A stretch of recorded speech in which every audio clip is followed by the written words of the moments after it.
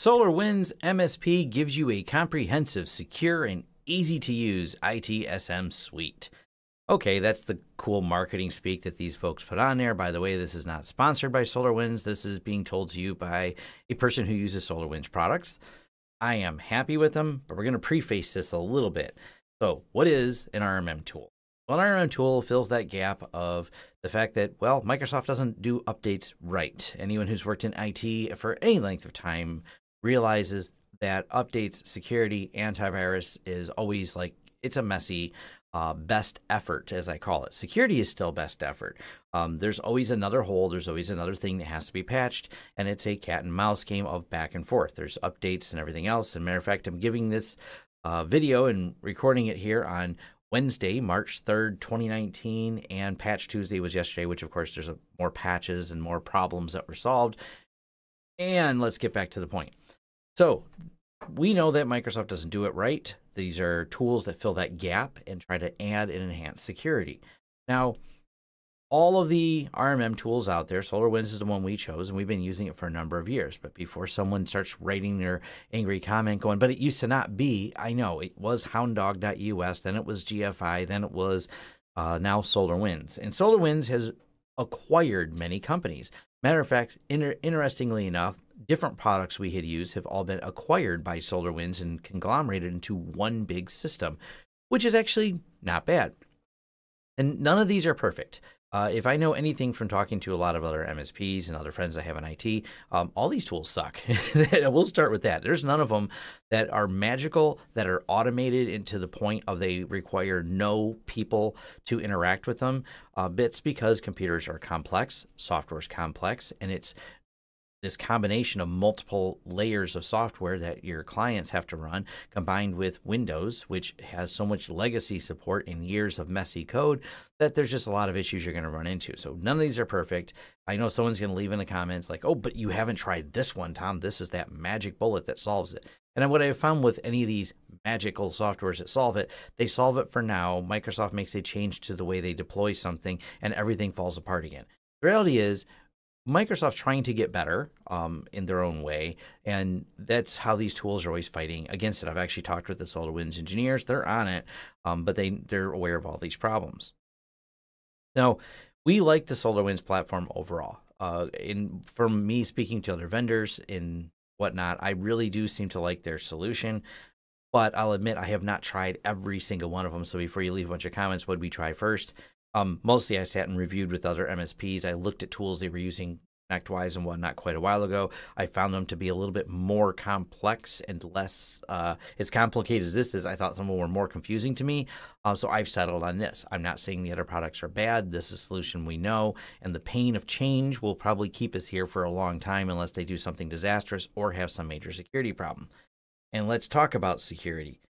We really are happy with the level of security they put together for SolarWinds. They have not had a major security incident. And I guarantee, because of the scale and scope of their product base, that they are being attacked heavily at the moment with ConnectWise.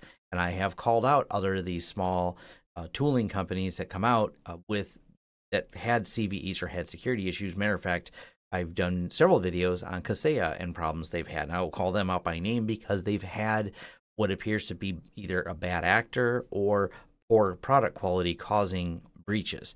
So, and you can search Kaseya hack and you'll find videos on my channel about that and where I talk more in depth about it.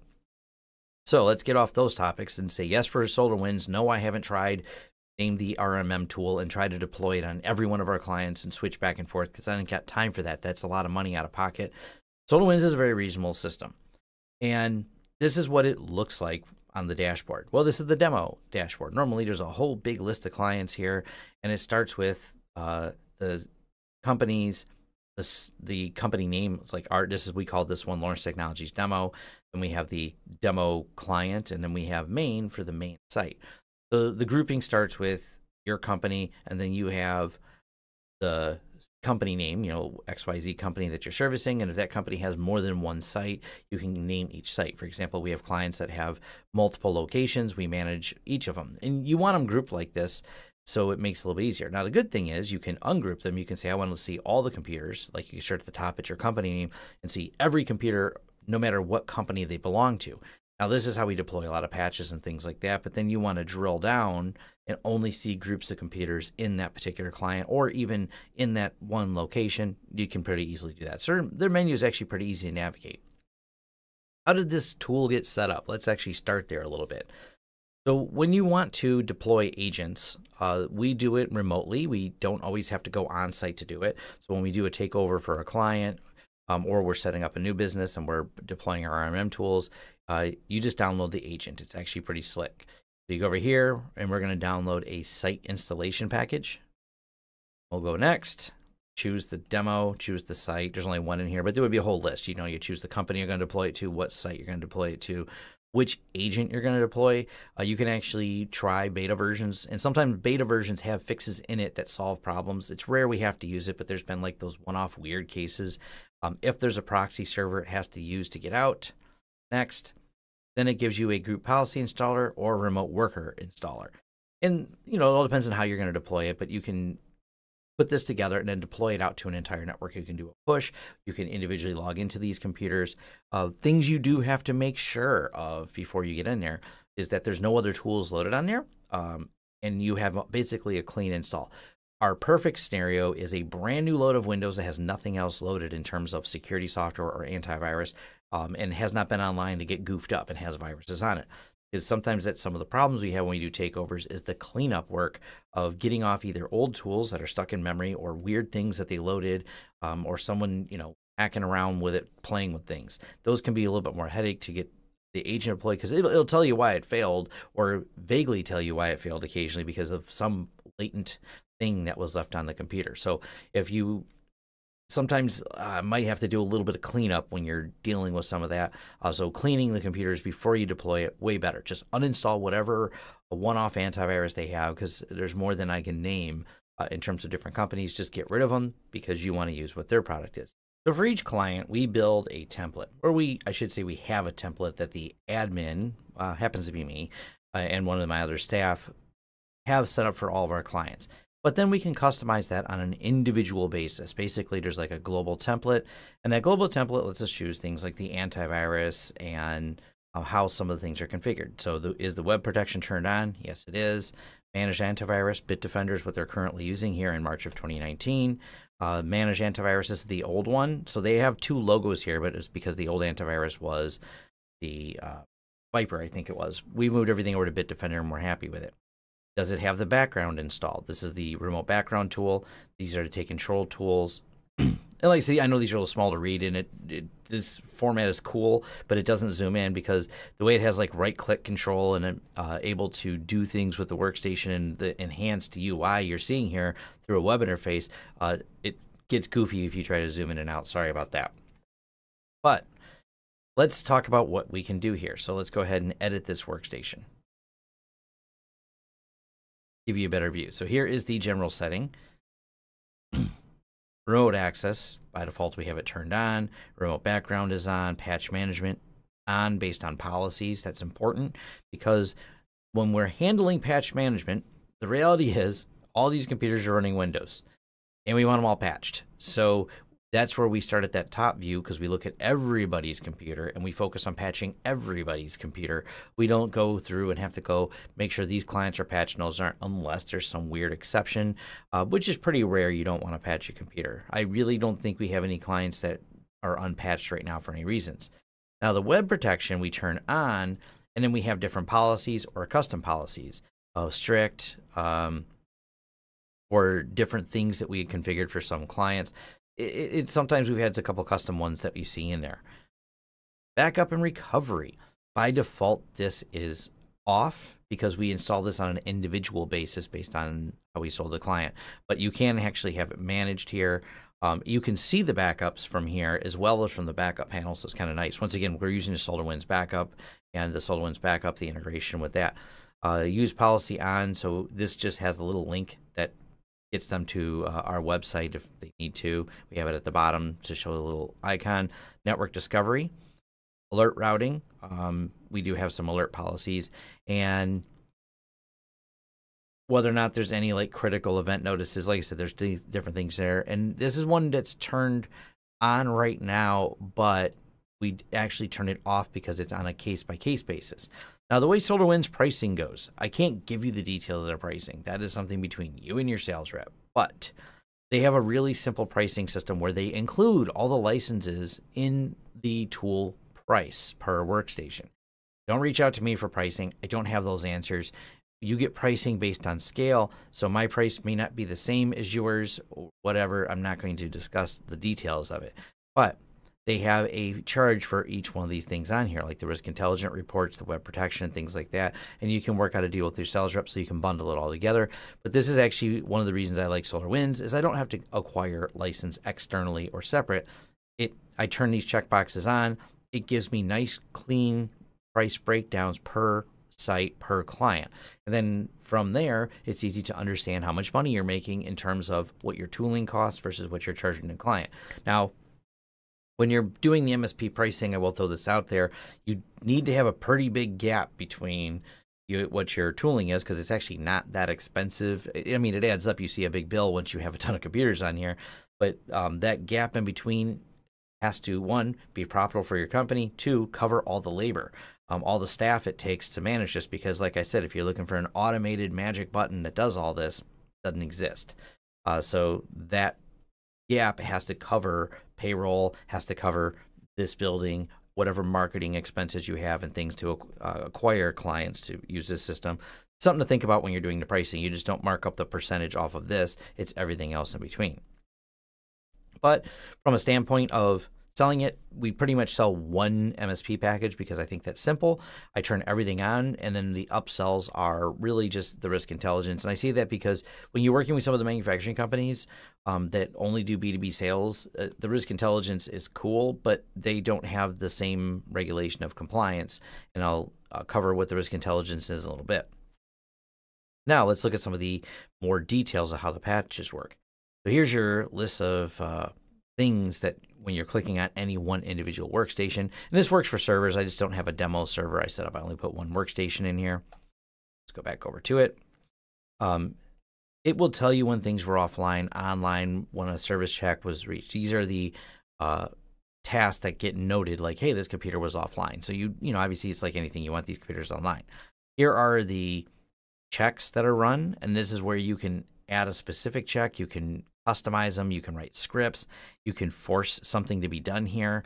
You can put some special script that checks a special thing for a special client. And this can be customized on a per client basis. And then you can actually just force it to run these checks or edit the checks and then see the results of each of these to see what they were, and then go from there on taking action on some of those checks. If there's something you need to take action. No missing patches identified. These are just notices. Hey, cool, we didn't find anything missing. That's a good thing. Then here's the tasks as well of what things are being done. Cleanup. This is a temp cleanup on there. And you can build and add more automated tasks. For example, if you have some file you want compressed, have a folder you want compressed, git map drives, git startup applications, remove, log me in, run that as a process because someone tries to install something on there, whatever. There's actually some cool things you can do here. And of course, these are more scalable. You can also, because of the way the remote background works on this, if you want to deploy a piece of software for a client because they have something they need deployed across their workstation, you can use this to go out, download, and grab it and put it together. It's actually a really nice feature to be able to have that. Patches and assets. So here's how the patch management works, and this is where everyone gets angry because sometimes it doesn't install. Here's a couple things I had ignored purposely, and we're going to go ahead and approve them. Approve. Here we go. Now this is going to get installed, and it's kicked off on the patch. And I did this on purpose to set these up so you could try to see, like, I can approve or not approve patches. You can set these to auto approve. I'm not going to get into every detail, but there's an entire approval policy system that you can get in here. And patches can be a headache. Please note, it did update things like Chrome as well. It doesn't just update Windows. It updates other applications it's aware of. You can have to contact SolarWinds for the full list. I don't have time to cover all that in the scope of this video. Antivirus. Any threats that are found as it does the scans are all right here. They're going to show up in a list, so you can find a threat, quarantine it, remove it, examine it further, and dig into a little more. web, here are the websites that this computer went to. And you can then dig into some of the categories. And I think I may have tested a naughty website on here to see if it would block it, and it did. But it's a good way to kind of look at the different websites if this is something the management needs to know, or if you dig into it further, you can actually export this. And there's ways to even dig into like blocks that were done. So any of these reports can be expanded out. And that's why I skipped over assets. So here's the assets related to this particular one, but there's an entire asset tracking system in here. And this is kind of clever because a lot of people ask, well, how do you manage assets? Well, the nice thing is you can manage them through here in an interesting way. It will summarize an entire company, all the sites under that company, or just the one site, give you count of the computers, what version. It'll even dig into information about, what software is installed and how many count of there. So if you have, 30 or 40 workstations, it'll summarize everything, break it all down, and then give you all that information on what's on each one. It can tell you what motherboard's on there. It'll tell you what BIOS version is on all there. Now, granted, this is a virtual machine. Our demo is. There's a lack of some of this information in this particular machine. You can look at how much memory's in them, cache memory, disk drive, etc. You kind of get the idea. So you can also make reports based on this, SQL dumps, XML dump, client inventory reports. It goes on, asset tracker settings, and dig into it further because you want to track virtual machines. You want to track more in depth. Like I said, read through the documentation. This is a very extensive program. Now let's do this. I don't have NetPath set up, but what NetPath does is it's basically a ping tool to allow you to see how the client sees a site. So you set up a ping and a monitoring of it. So it monitors a certain site from your client's perspective. Maybe they have some online ERP software they're using. You can set up a monitor between their site and the ERP software, because obviously if you can open this site, cool, but can they open this site? And what was the average ping time from their site, not from your site? And being able to track that statistically and see how the path goes is really cool. That is an upsell and also a service fee to turn it on to have it constantly monitor and logging. This is just a filtered view, so you can go here and I quickly created this little test. And it allows you to kind of run this filter so you can group things differently. It's kind of cool. I don't use it much. My staff probably does.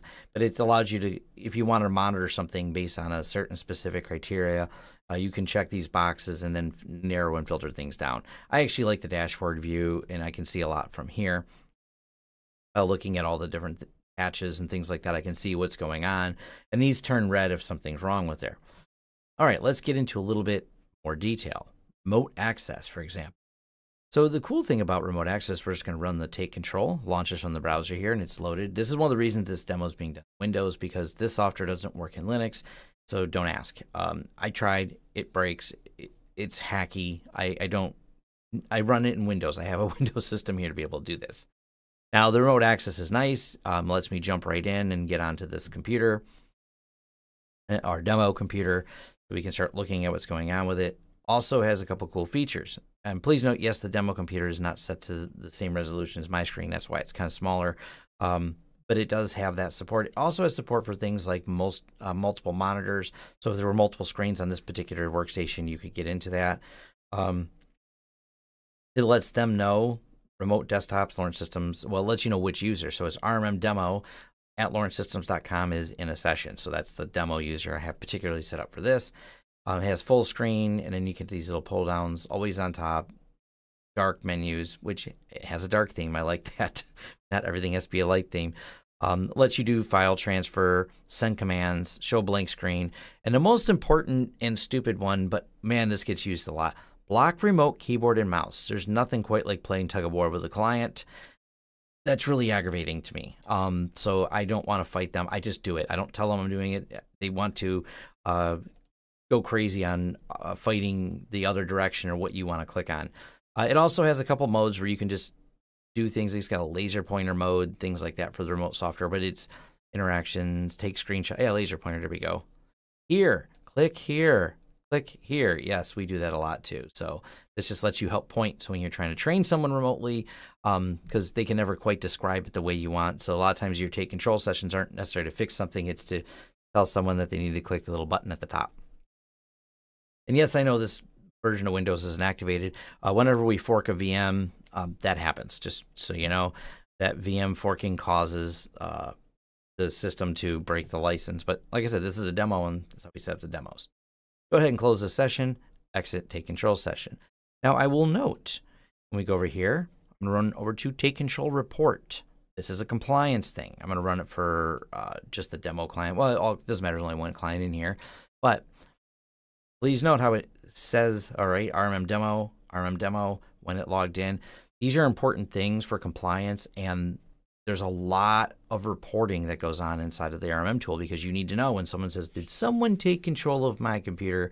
You need to be able to answer that question definitively and reportedly. So each person has a user, and you can go through and user audit report, notes report, device inventory, policy reports of how things are set up. These are really important things. Automated task report, take control report, patch management reports, failure reports, so you can go through and see what failed if you need all reporting. They give you a lot of tools. They even have a report builder for the web protection, so you can say, show me more details on this particular device, and then generate these reports on here. And it downloaded this one to CSV. I think we can, yeah, we can do an HTML report as well. And we can dig into that. And I could have pivoted it differently and said, okay, I want to see it like on an individual workstation. And we've had to work with our clients before because they want to know where their clients are going. This is one of the reasons the web protection software, 1, is important for protection. 2, is important for dealing with when you have those questions that come up a lot. And a lot of people, they're always asking me about dashboards and firewalls. The problem is the firewall without a certificate installed becomes very blind to a lot of the traffic. This tool is loaded on every workstation, therefore it gives us excellent visibility into everything that workstation did. Hence the reason when people ask me about setting up filtering on firewalls, I point towards our RMM tool. Now, other cool features, and I'm going to combination this so you can see it better. So here is the remote, here is the desktop, and it's taking control. Second to launch. Here, go to this PC, take a look at the C drive. Funny, I already have that file in there as I was playing with it. So there's list.txt. All right, what if you wanted to not disrupt the user, not remote control into this, but get connected and do something from the command line? Remote password, let me get the password to this and put it in. All right, here is the remote background. We are command line into this computer without user interaction. So there's that list.txt file. We're just going to go.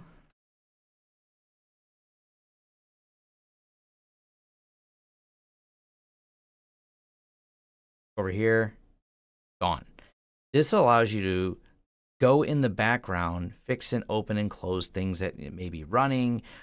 Actually, let's go ahead and open up Chrome, for example. So there's Google Chrome running on here. And this is what the user sees. The user doesn't see what you're doing here. Remote process control, image name, end process tree. Are you sure? Yep. Actually, I probably got to end all of them, don't I? There we go. We found the right one that was the start of all that. But you can see how in the background here, it stopped Chrome from running. This is really nice because it allows you remote services. I can start and stop services running in the background. If I have to restart a printer service, I can control a lot of the back end without having to go into the system itself and disrupt the user. This is really important. This also allows you to do things like look at log files or run commands from the command line when you want to background install something. We've done this before to kick off things from the command line. There's a lot of command line options many programs have, whether you knew this or not, where you can simply pass the parameters along, kick it off so it runs in the background while the users are doing whatever without actually disrupting their workflow, which that's one of the reasons I like this tool a lot. We use this a ton, and it nice thing is this does work in Linux because this is all browser based here. It's only the Take Control itself software that doesn't. And like I said, you don't have to have the Take Control software open to be able to run any of the remote commands or even do any of the remote control background services in there. Close all this. So that's kind of how the remote background works. Now, a few other things you can do on here. Now, this is all the workstations normally listed here. You can do mobile device management. I don't have any of that set up for this particular demo. Network devices is kind of cool. If you want, you can set up to monitor some of the network devices via SNMP. They have only a limited amount on the list in there, but they do have the networks over here, which is a little bit different. Now, this particular demo machine is on our demo client network / client network, where we have computers that come in our store to get work done.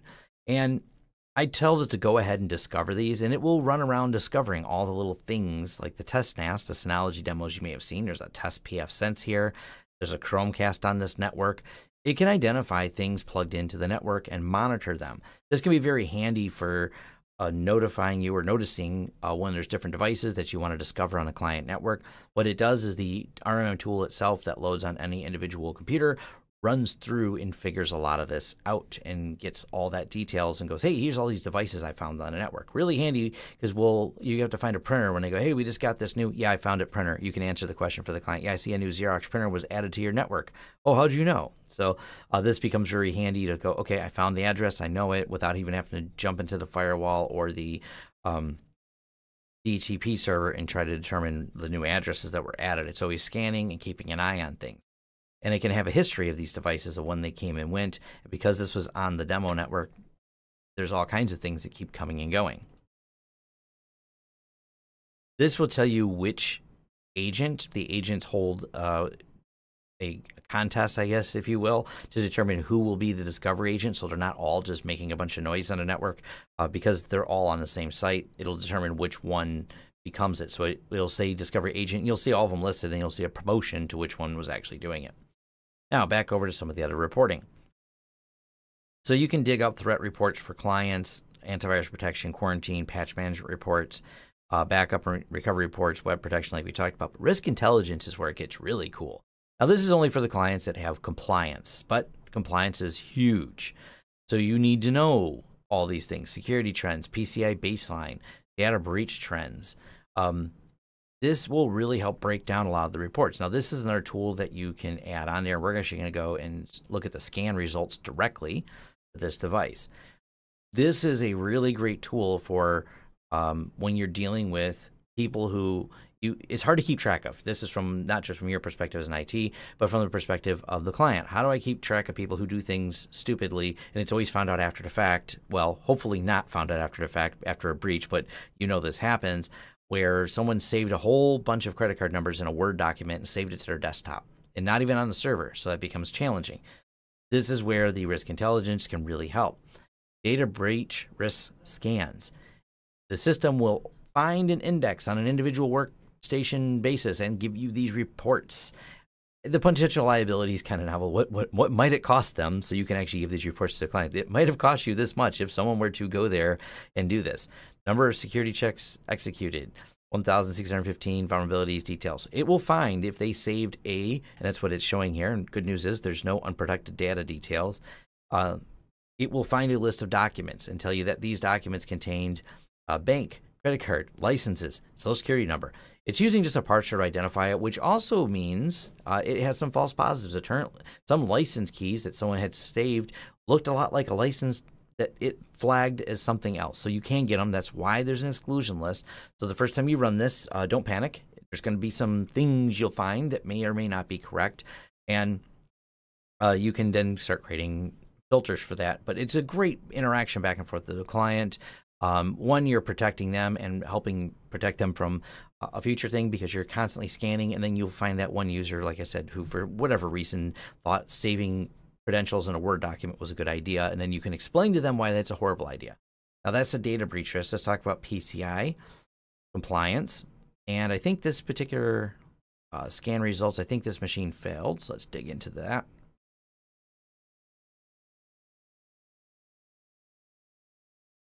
Yes, it failed. It's completely patched, so we are running the patch management, but it does have some compliance here set up to fail, and I already know why. If you notice when I logged right into the computer, what did I do? I didn't enter a password. So I already know that's probably the first thing on the list. Verify that host has personal firewalls, automated test result, compliant. Where's the fail? Not compliant. Minimum password length. Yeah, the password length was none. So right there is your password complexity and password length. Automated test. There's the failures of why this is not compliant. And what's the other one? verified host history, password, and a password policy. So we failed on all those. So other than that, it's patched and everything else. Once again, this first page right here, easy to talk to a client. It's a good talking point. You can create summaries of this and say, hey, this particular person does not meet the requirements for that. And that's why we turn on risk intelligence. But like I said, we're turning it on a per client basis, whether or not they even have any of that. Because some clients are like, we don't have to comply. We don't have a credit card machine. We don't do credit card processing. We're a B2B company. It's still sometimes a good talking point because they shouldn't have banking details saved in there. But it can be a little bit of a harder upsell for some of them on there. And there is a cost to have that risk intelligence, both in the fact that it's running on those computers, scanning these documents. You set the scan times, but it does have the cost monetarily too through the RMM's platform. Now, one of the last things I'll talk about here, because like I said, I could go on about any one thing and dive really deep, like to the script manager, how you write scripts. There's so many facets because this is a complicated thing, but I will talk a little bit about the client reports. As a lot of people have asked me about this too. You have the executive summary report, client workstation reports. I think there's, well, it's not enabled. I think I can do a sample report. So let me see here. Okay, here's the example report because this demo hasn't been on long enough to do the monthly reports and things like that. And I want to address it because I think it looks cool and you can fill this out for the company name and make it all fancy and pretty looking and give them a health score to let them know how much you patched and things like that. And they're kind of cool talking points when you want to have a conversation with a client. They do have the ability to like automatically send these to your client, but I will tell you, it has been in my experience and myself as a business owner, as not just an IT business owner, but just a business owner in general, we are slammed with lots of people trying to express how they're creating value for you. Don't bombard them with this. These are great talking points when you want to have assessments with the clients and they want to know, but just automatically emailing these without explaining or having sit downs with the client, you just are creating more noise for them. But it does do this for you. It can show how many alerts you resolve for that particular client. And it's not that you really should have to spend too much time, but there's sometimes bean counters who go, what is it that you do and why do we write you this check every month or every 6 months or however you're billing us up with that client? So it is nice that it does have all these built in. We don't ever automatically just bombard our clients with them. 0 of our clients have ever asked to be automatically send a bunch of reports on things. I think they're always better with a sit-down explanation when you want to review things with a client, but it does have all that built in. There's so many reportings on both the server-side monitoring, client monthly reports, weekly reports, workstation monitoring reports, daily, weekly. You can really bombard yourself with reports and bury yourself in a lot of confusion. I don't recommend it at all. One last thing you can do is the wall chart here. I'll cover this last. You can go through and say, open a new window. There's actually no reports in here. There's a way we can filter it. Yeah, it only shows when there's problems. You can create like a wall report and project it out to a different monitor, maybe drag it over to another screen in your NOC area or however you want to do that if this matters to you. And it allows you to only show the problem workstations. And that's actually how we focus on things ourselves. We filter for only the problem workstations because those are the ones you work on. And that's why when I say the way we handle it, we start here at the top. We only want to focus on all the workstations and all the workstations are having problems. That's what we do to make sure that they're doing things right, that there's not a problem with those right there. And hey, look, while we were doing this, and I know the time's wrong on the computer, that's why it has the wrong time there versus the time here. Cumulative update for Windows 10 that just got installed. That's that patch that we did, and now it's installed on that particular workstation. You can, if you have to, put the workstation or schedule a reboot and then schedule it at a certain time. So let's go over here to reboot. You can set now, later. You can set a scheduled time when you want to do it. But reboot later, this is one of those you have to interact with the client. What time do you want to reboot it? Pick a time, set it. Now you can have that computer reboot without you doing it, and you can let the client know because when you get busy during the day and you have to do a bunch of these things, or you know a system needs a reboot, you message the client, find a time, or if you already have it in your agreement, I do recommend this, say, hey, we can reboot your computers anytime after whatever hours they are closed. That's a pain for some of our clients. Are 24 hours because they don't have a specific time. But for a lot of clients, you know what time they're closed, and we let them know, please save and close all your applications because we may have to reboot computers based on needing to update this, that, and another. Like I said, this is a pretty big overview. I could spend forever going into every little detail of every little thing, but this is kind of give you an idea of Solarwinds. We're happy with it. Nothing's perfect. I said that at the beginning. I'm not going to reiterate that. So all of them always have some level of issue that you're going to deal with, but it works pretty well, and we manage quite a few clients with it, and it does maintain things. It makes it a lot easier than trying to do all this by hand, and it's a pretty nice system. All right, hopefully this was helpful. Thanks for watching. If you like this video, give it a thumbs up. If you want to subscribe to this channel to see more content, hit that subscribe button and the bell icon, and maybe YouTube will send you a notice when we post. If you want to hire us for a project that you've seen or discussed in this video, head over to lawrencesystems.com, where we offer both business IT services and consulting services, and are excited to help you with whatever project you want to throw at us. Also, if you want to carry on the discussion further, head over to forums.lawrencesystems.com, where we can keep the conversation going. And if you want to help the channel out in other ways, we offer affiliate links below, which offer discounts for you and a small cut for us. That does help fund this channel. And once again, thanks again for watching this video, and see you on next time.